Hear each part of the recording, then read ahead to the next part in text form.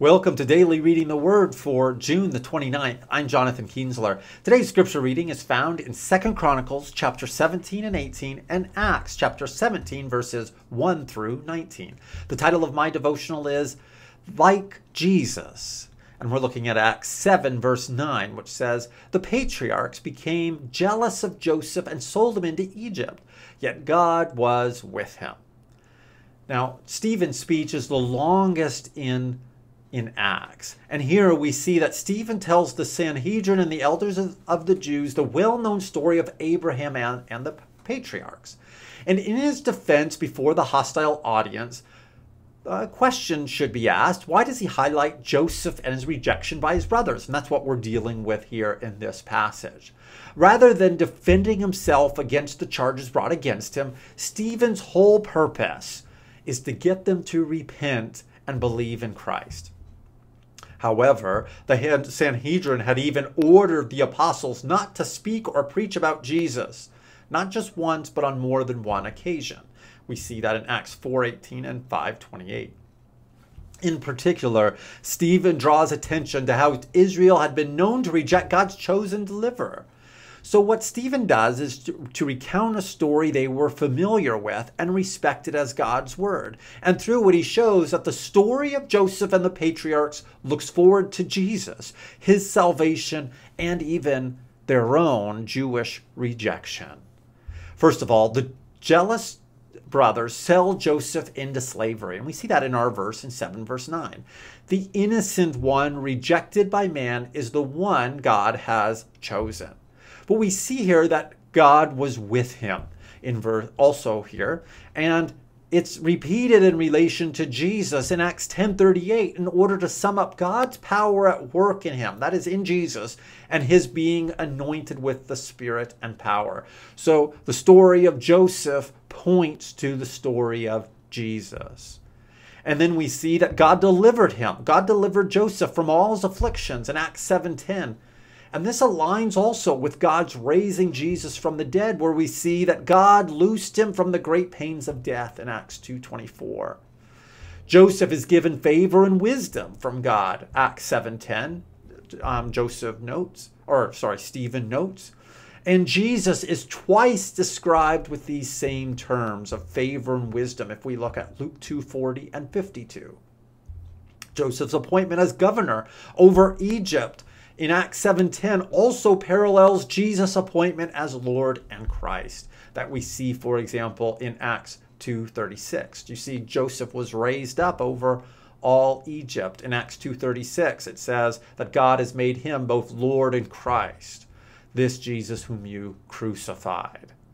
As well, even at the end of this story in 55 verse 56, Stephen declares his vision of Jesus' role as the exalted Son of Man at the right hand of God.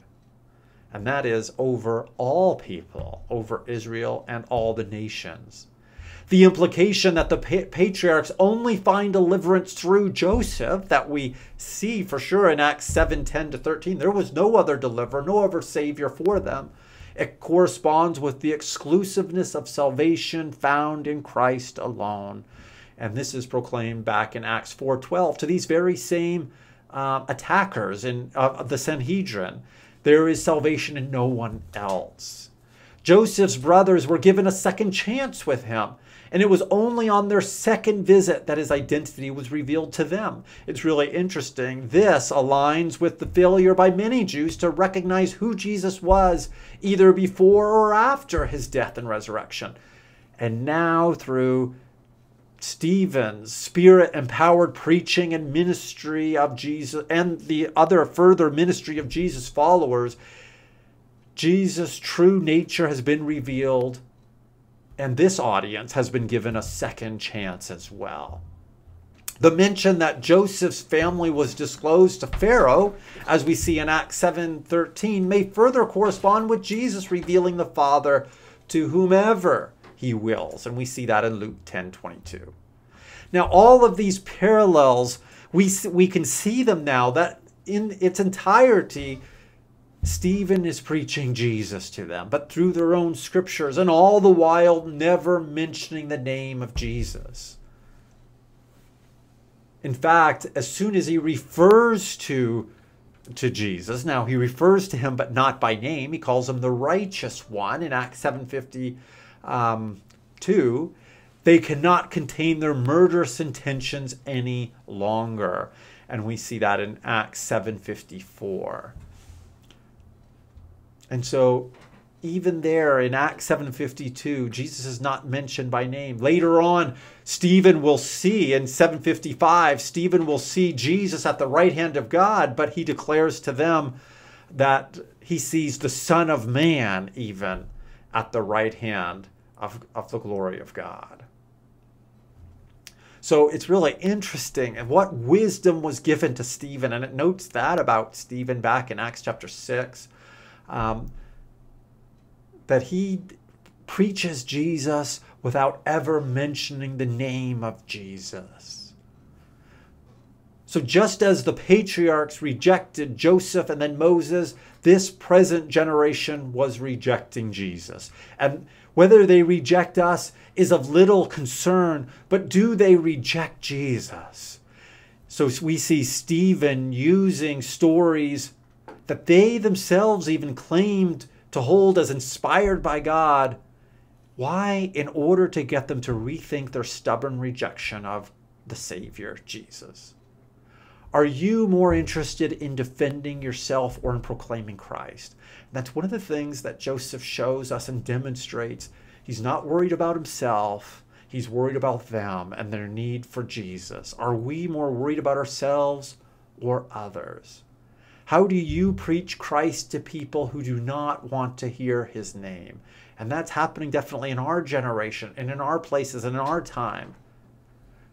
Do we have the wisdom of the Spirit to proclaim Jesus even if we don't use his name?